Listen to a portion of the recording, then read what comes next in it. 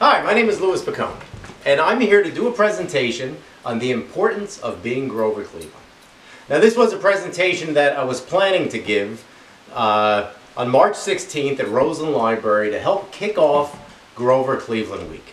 Now, this is the first ever Grover Cleveland Week that was proclaimed by the state of New Jersey. Unfortunately, as I'm sure you all know, the presentation, the opening ceremonies, as well as unfortunately all of the other events that were planned to be held during Grover Cleveland Week were canceled due to the coronavirus. So I figured, with the help of my director's son Vincent, that I would do the presentation, but instead of doing it at Roseland Library, I am doing it right here in my home in what I like to call the Louis L. Picone Presidential Library. So let me take one quick minute before getting into the presentation, and I will give you a brief tour of the Louis L. Picone Presidential Library. Now, these are all of my books about the presidents. They start with George Washington and work its way all the way up to my books about Donald Trump over there. I have some of my presidential memorabilia around here. I have my presidential bobbleheads. I have two letters that I've received from President Bush's, President George W. Bush and President George H.W. Bush. Several years ago I sent them books, and they were kind enough to send me back letters to thank me. Also, on my research and on my travels, me and my family got to meet President Jimmy Carter in Plains, Georgia. This was actually Easter Sunday, so we got this nice photograph with him. I sent it to him along with the book, and he sent it back to me autographed. So, very special item in my collection. Here I have President Clinton and President Bush sitting side by side, two pals over there. As well, I also have, got to point this out, my Grover Cleveland replica $1,000 bill. Now, Grover Cleveland is indeed on the $1,000 bill, but this is just a replica. It's not the real thing. And over here we have a very interesting item. This is a sign that was designed to mark the location where President James Garfield was assassinated. Now, President Garfield wasn't assassinated right here in my living room. He was assassinated in Washington, D.C. So I'm going to tell more about the story of how I obtained that marker later on. So first, I would like to introduce myself. I hold a master's in history and also am an adjunct professor in American history at William Patterson University in Wayne, New Jersey. I have written two books about the presidents. My first was Where the Presidents Were Born, the History and Preservation of the Presidential Birthplaces. And my second, which happens to conveniently also be here on my shelf, was The President is Dead, the Extraordinary Stories of the Presidential Deaths, Final Days, Burials, and Beyond. Now, this just came out in paperback about 2 months ago. Now, I'd mentioned the James Garfield marker. So after this book came out, I had written that James Garfield's assassination site was the only presidential assassination site that isn't marked in any way. So where Lincoln and McKinley and John F. Kennedy were assassinated, you can find some sort of memorial there. So after my book came out, I was contacted by the James A. Garfield National Historic Site in Mentor, Ohio, and they asked me if I would like to be part of a group to help design and write markers for the site where James Garfield was assassinated. So I was really thrilled to be part of that with some very esteemed historians and national park rangers, and it was 2018 that the markers were completed and unveiled in a big ceremony. Now, after that happened, it turns out one of the markers had a typo, so I contacted the National Park Service, and they were nice enough to, instead of throwing out the marker, they gave it to me, and they placed a new marker at the location. I've also spoken about the presidents in several locations. I've spoken at the James A. Garfield National Historic Site. I've spoken at Grover Cleveland's birthplace in Caldwell, New Jersey. I've spoken at 3 of George Washington's headquarters in New Jersey, as well as the Missouri Cherry Blossom Festival, where I was also honored and thrilled to receive an Ella Dickey Award in 2019. And finally, I've presented at the International Conference U.S. Presidents and Russian Rulers that took place at the Russian Academy of Sciences in Moscow in 2016. After the passing of President George H.W. Bush, I was interviewed by the BBC and by NPR and by Washington Post and New York Times, and it was an honor to be able to speak about his funeral and about his legacy. And also, more recently, I appeared on the Travel Channel on the TV show American Mystery to talk about a mystery surrounding John F. Kennedy's assassination, but I won't go into that any further.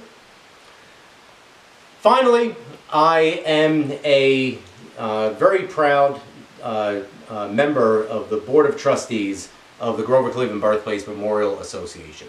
That's an organization that was first founded in 1913 to care for the birthplace of President Grover Cleveland, and I joined in 2018.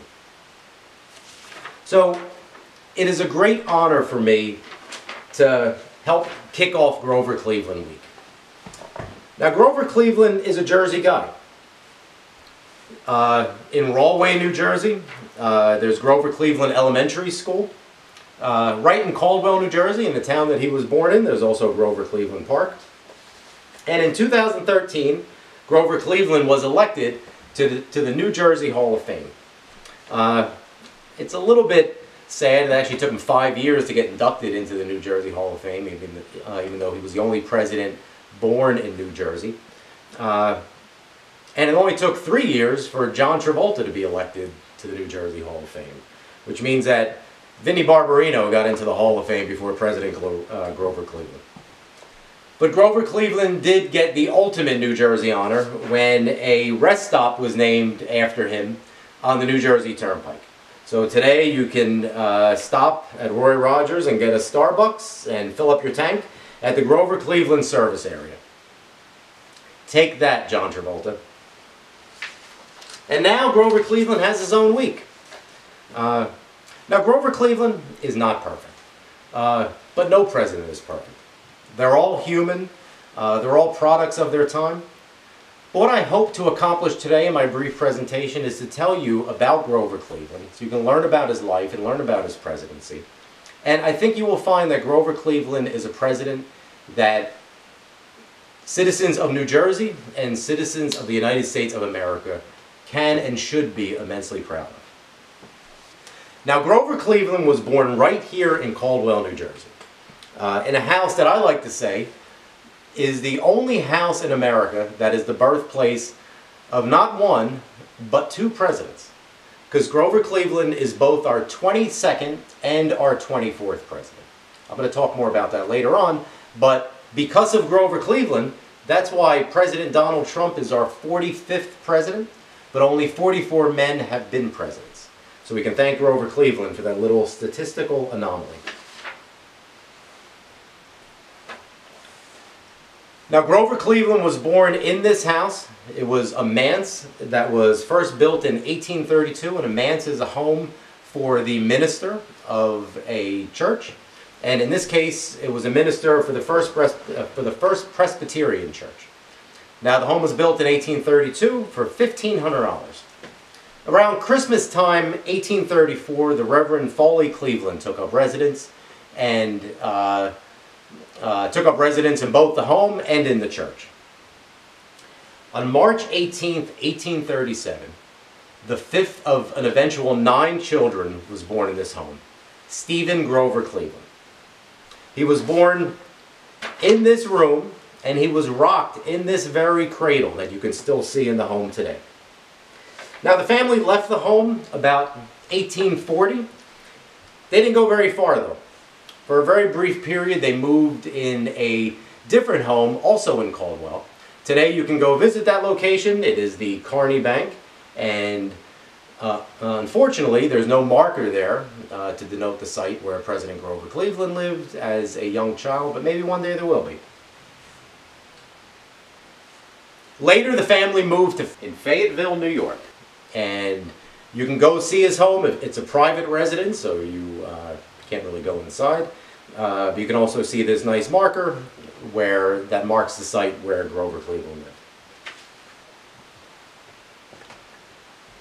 Now, in 1853, young Grover Cleveland's life changed forever when his father passed away. Grover, at the age of 15, quit school to care for his family. He went to go work in a grocery store to help support his mother and siblings. At the age of 17, just 2 years later, Grover Cleveland was a teacher for the New York Institute for the Blind. At 18, Grover Cleveland moved to Buffalo, New York to live with his uncle. And the next year, he was a clerk in a law office. Now, Grover Cleveland studied law, and at the young age of 23, Grover Cleveland was a lawyer and was still sending a portion of his paycheck back home to support his mother and his siblings. At the age of 26, Grover Cleveland was Assistant District Attorney of Erie County.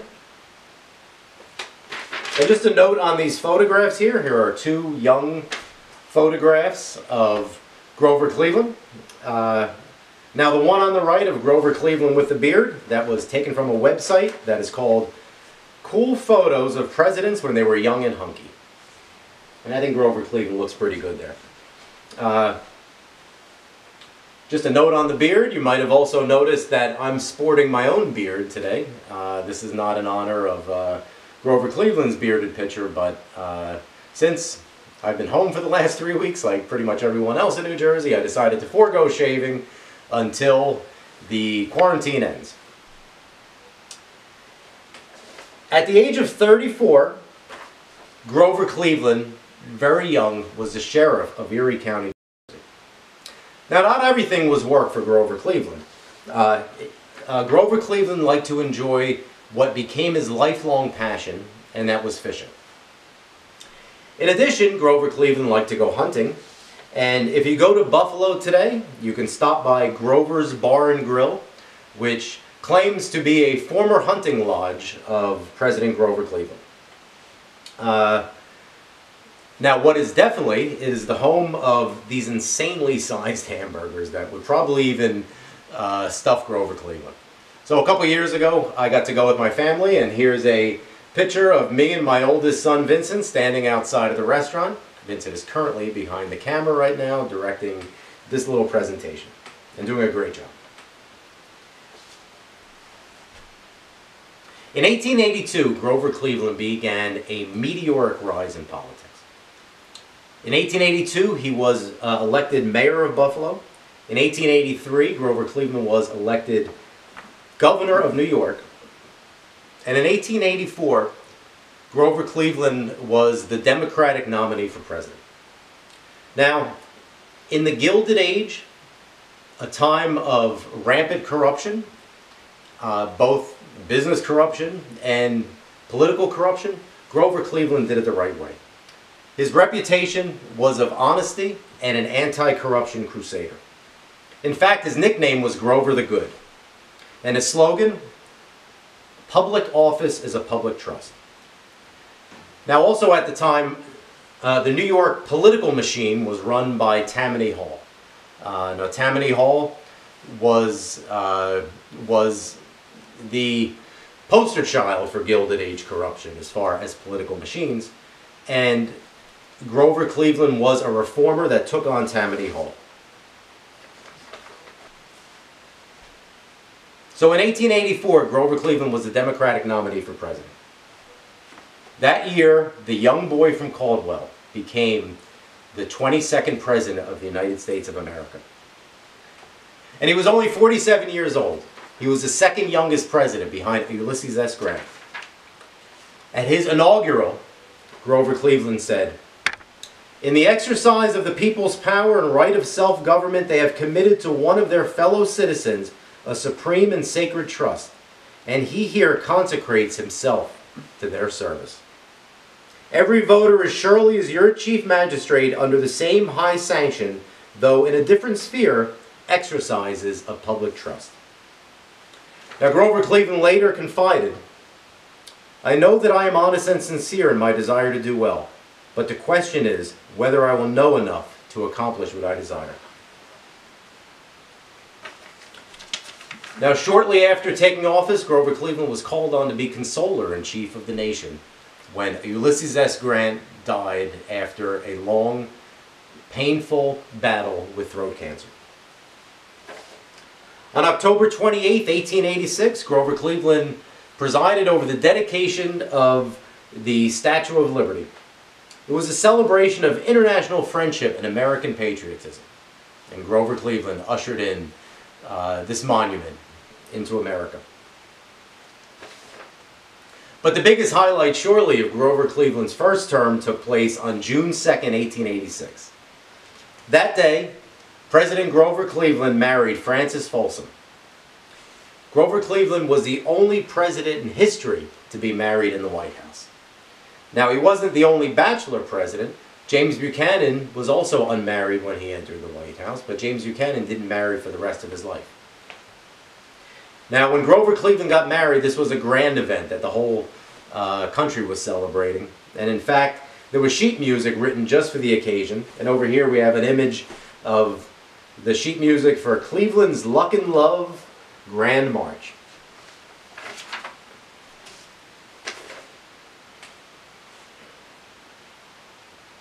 Now, in 1888, Grover Cleveland was up for re-election. That year, he took on Republican and Civil War hero Benjamin Harrison. Now, Grover Cleveland won the popular vote, but he lost the Electoral College, and therefore lost the presidency to Benjamin Harrison. Now, in fact, he actually lost New Jersey, and if New Jersey had voted for Grover Cleveland, then he would have been president. But as they were packing up to leave the White House, First Lady Frances Folsom turned to a servant and confidently remarked, "We are coming back just 4 years from today." Or, perhaps to paraphrase Arnold Schwarzenegger, "I'll be back." And indeed he was. In 1892, Grover Cleveland again ran for president, and for the third consecutive time, Grover Cleveland won the popular vote, and this time, he won the presidency once again. Which is the reason that Grover Cleveland is both our 22nd and our 24th president. Now, this term was a little bit rougher than his first term. First, shortly after taking office, Grover Cleveland discovered that he had mouth cancer. Now, recall I mentioned Grant's throat cancer, and at the time Grant was the most beloved American, and it was a very painful ordeal for the public. So Grover Cleveland, Grover the Good, the honest Grover the Cleveland, decided to tell a little fib to the public and not tell them that he was having surgery to remove the cancer. It's a wonderful story worthy of a presentation on its own. And if you are interested, I recommend picking up this fine book, The President is a Sick Man by Matthew Algeo. And if you're interested in actually seeing the tumor that was extracted from Grover Cleveland's mouth, you can see that at the Mutter Museum in Philadelphia, Pennsylvania.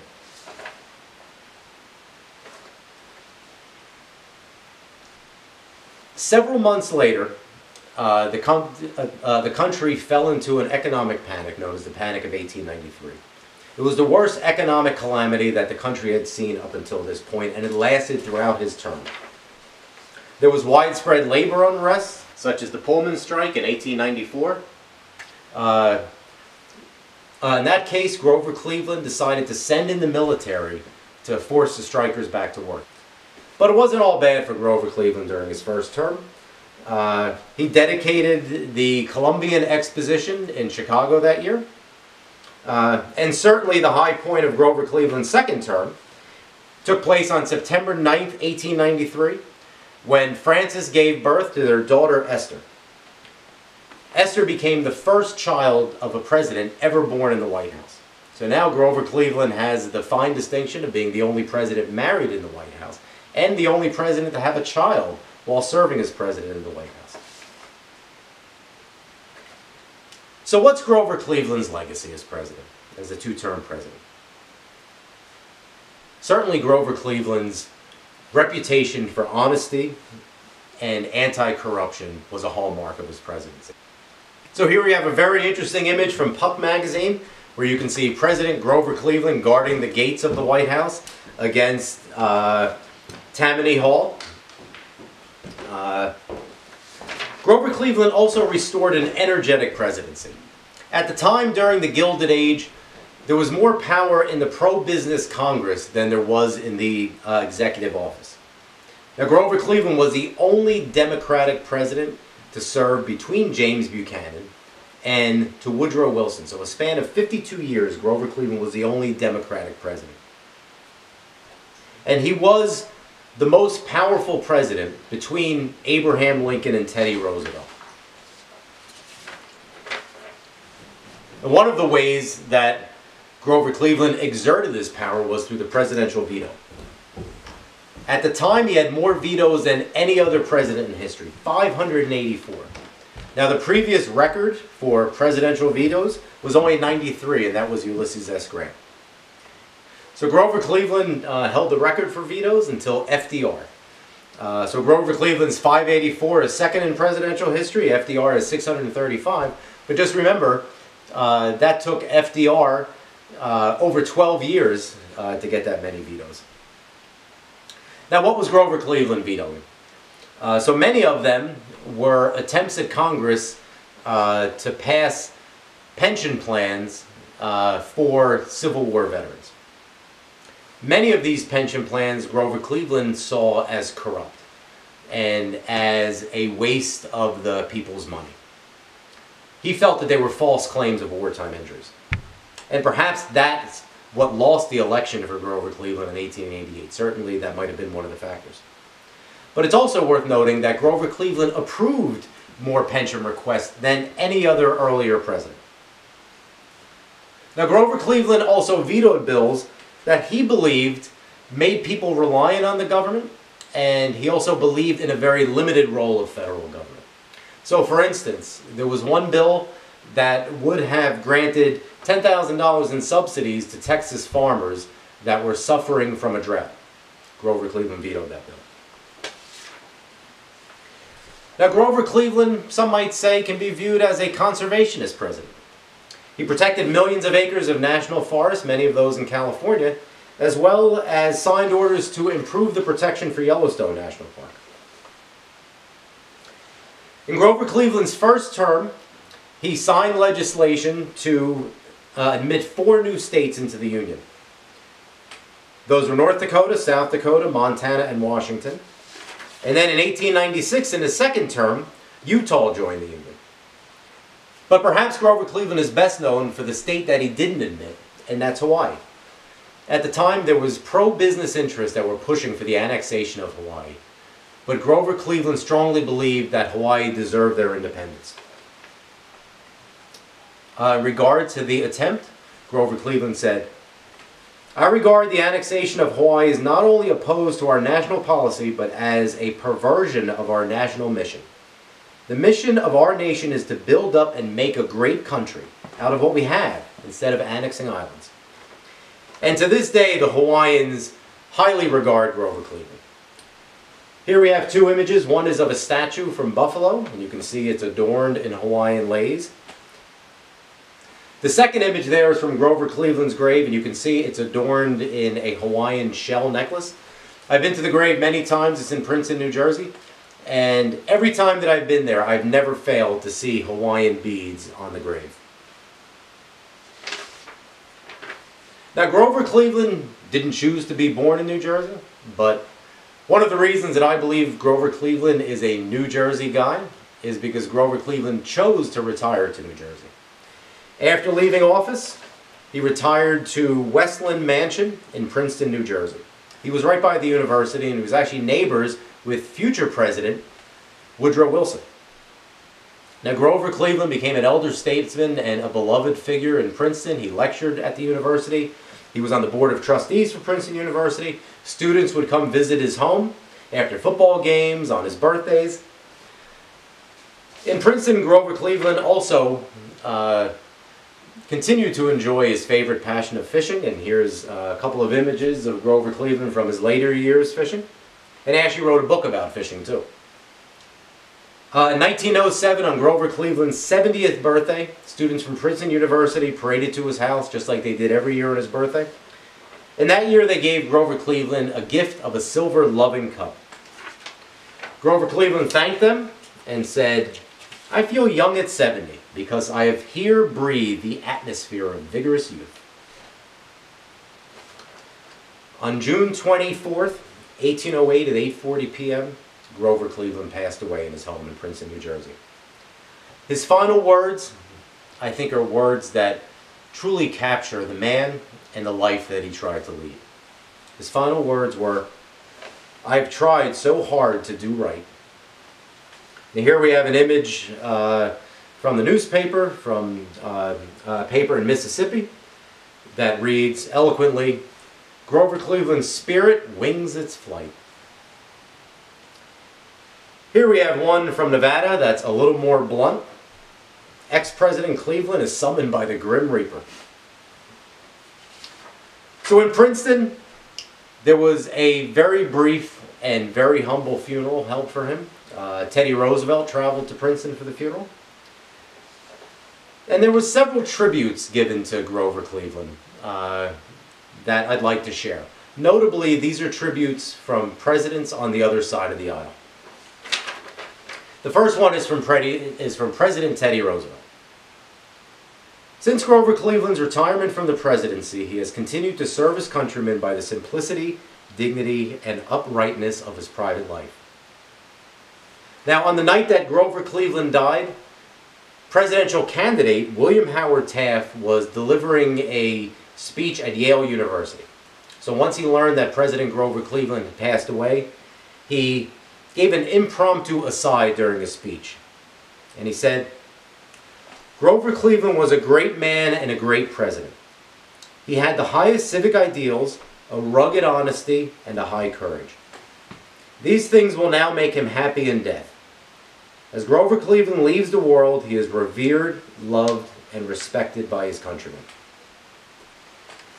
So Grover Cleveland was buried in Princeton, New Jersey, and this humble marker was placed over his grave. Again, if you look up top, you can see the Hawaiian shells. Now, every year, the military pays honor to Grover Cleveland on his birthday, just like they do for every president on their birthday at their grave. Ever since LBJ, every president has been honored in this fashion. I was lucky enough to visit the ceremony in 2015, and there's an image of the military and local politicians paying their respects.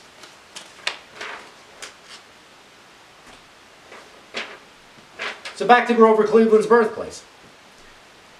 Now, when Grover Cleveland started his meteoric rise in politics, people started to take interest in the birthplace. And in 1884, when Grover Cleveland was running for president, a reporter knocked on the door of the birthplace. At the time, the Reverend Charles T. Berry was living in the home. And Berry had lamented to the reporter, "I suppose I shall have numerous callers now." After Grover Cleveland became president, he sent a letter to Caldwell, New Jersey, about his birthplace. He said, "Though I remember almost nothing of the village where I spent a very few early days, I can sincerely say that the spot is dear to me as the place of his birth should be dear to every man." So the birthplace remained in private hands owned by the church until 1913. On February 21st, 1913, the Grover Cleveland Birthplace Memorial Association was formed, with the mission to honor and perpetuate the memory of Grover Cleveland. Now on March 18th, the Grover Cleveland Birthplace was open to the public. There was a huge dedication ceremony. It was one of the biggest crowds that had ever gathered in Caldwell to pay tribute to Grover Cleveland.